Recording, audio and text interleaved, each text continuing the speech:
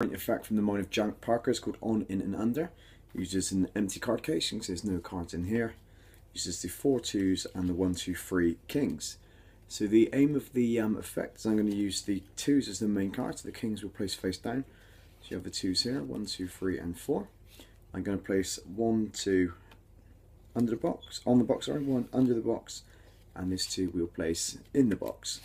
So that's going to leave 3 2s utilised for this effect, and it's going to leave the 2 of diamonds here with the 3 kings. But all we do is push like so and snap.